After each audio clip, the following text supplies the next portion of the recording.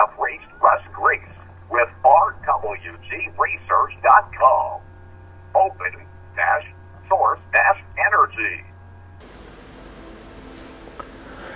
What's up, everybody? My name is Russ. RWGresearch.com is my website. So this is a little bit different. First of all, you're on the ground almost. Couldn't find my tripod. You know, it happens. So I've been working on so many little different things that I haven't had time to really put together some more like videos in series for the OSD printer. So I'm going to show you something I did with this printer. Now, most of the things I do are very like pristine and polished and nice, and this is like completely the opposite. This is like, I want to get this done now, and I want to do it in a half an hour. So that's what I did. So this is the old Rostock, still working fine. Even with the plastic bushings, everything's still cooking. Seems to be working really well, actually.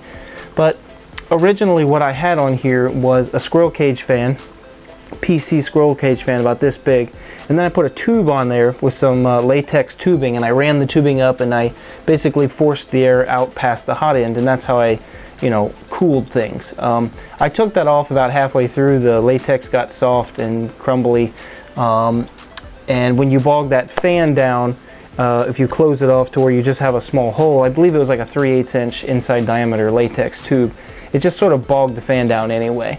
So what I wanted to do for a long time, and I brought home a bunch of PC fans to hook up to this guy to make it work, I wanted to just put some regular fans on here. Now unfortunately, I never got time to 3D print the nice brackets with the adjustments on them and make it look all pretty. What I did instead is on a Saturday, I just hacked something together. So I'm going to show you what I did on here because I think it's, you know, one of those things that's like, Russ just slapped this thing together. It works pretty well, so I thought I'd show it to you. So let's turn this thing around. I took 4 PC fans. This cord isn't quite long enough. I took 4 PC fans, all right, and I just hacked them onto the back here. Okay, I'll get you a close-up, but basically it's just the wires coming out of the fan port on the ramps. It's coming up here, and it's just all connected to these 4 fans, and they're just dangling here, as you can see. So let me get you a close-up of what I did. I think it's not the best thing, but it works really well. Here we are. So we've got the ramps here. We've got the wire coming out of the ramps. It's hidden down in there. These 2 wires right here.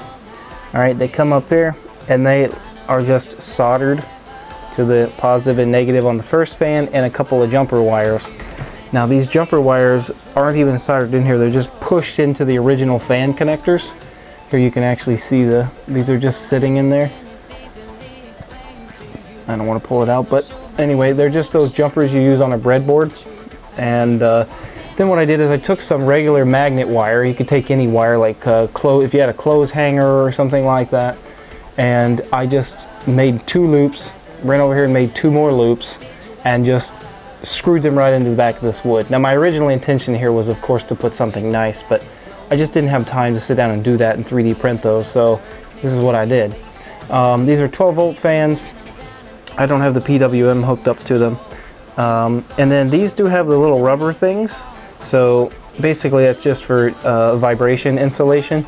I don't know how much, like how important it really was to use those on this setup, but I wanted to be, you know, as quiet as possible, just to make sure, you know, I didn't have really loud fans. Originally I just had a fan out here after I took the other one off, and actually the only time I really used the fans is with PLA.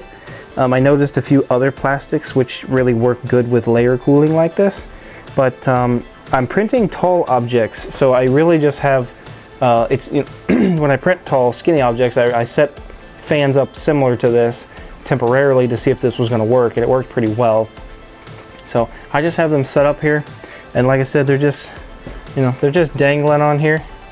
All right, they're not that great, but it's just one of those slapped together objects.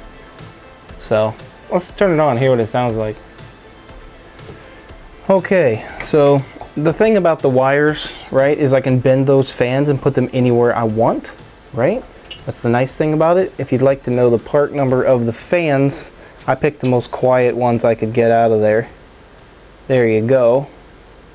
0.33 of an amp at 12 volt DC. So let's go ahead and turn it on. Okay, now I personally don't like using the PWM section, so I'm just going to crank it all the way up.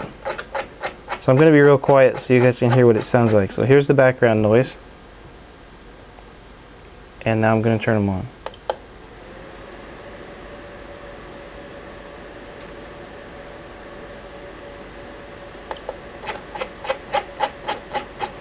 Turn them back off.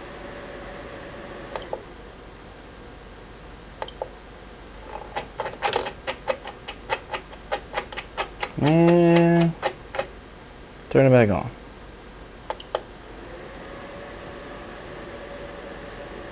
So, pretty quiet considering. The motors are definitely louder.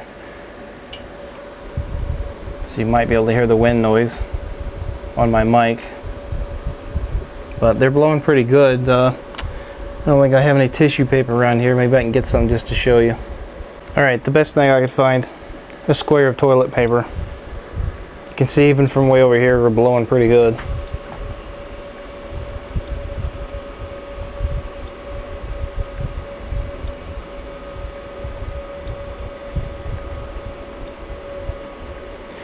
Anyway, then you can just bend those fans around and make it work the way you want it. But yeah, that was just a simple little hack, just to slap it together. And I used it once with a pretty big print, about this big, and it seemed to work just great. So simple, easy peasy, get it done, lemon squeezy. Okay, turn those back off. You probably can't even hear them.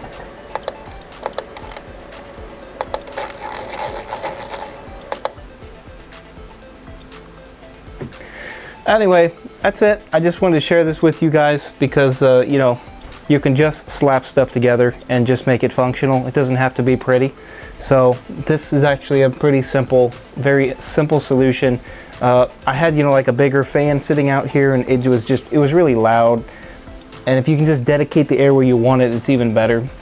The reason that I don't have it attached to the hot end is because on the Deltas, the less weight you have on the hot end, the better.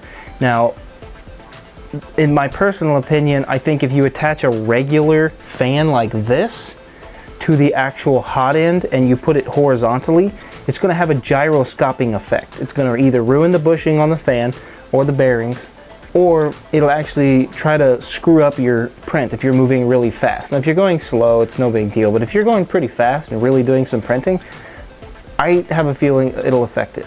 Now if the fan was turned on the other way, so you're moving it in the same direction as the axis, that is probably fine because the way it's moving, as long as you're not doing a bunch of rapid up and down moves. But in the end, I do not want to put a fan on this hot end, or on the end effector I should say. And then as far as the OSD is concerned, I'm doing something completely different. So I'm actually going to be making some special things for this. Even if it's a fail, I'll still put it in the series because I spent a lot of time actually playing with this fan in different ways. So that's it. That's all I got for you guys. Just wanted to throw a video up because I haven't been able to sit down and edit some of my other content, and I got lots of it. So this will make it easy to edit and slap it up there for you guys. Alright, peace and love. Have a good day. Let me know what you think in the comments. I would love to see some of your guys' fan mods. Originally, like I said, I had that squirrel cage fan on here, and I've seen a few people almost using like a fish pump and pumping it through a small tube. That's a great idea. This fan right here is actually going to act as something very similar to that. So if this works, I'll probably modify this one. Well, if I want to, I'll modify this one to have the same function. But anyway, I'll let you guys go with that. Have a good night. Peace. Bye.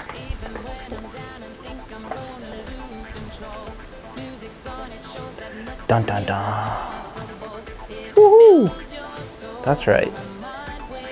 My Little Pony. Hi. You having fun? Yeah. I'm having fun. You know what we haven't done in a long time? We haven't spun in a long time. So I think we will. See ya.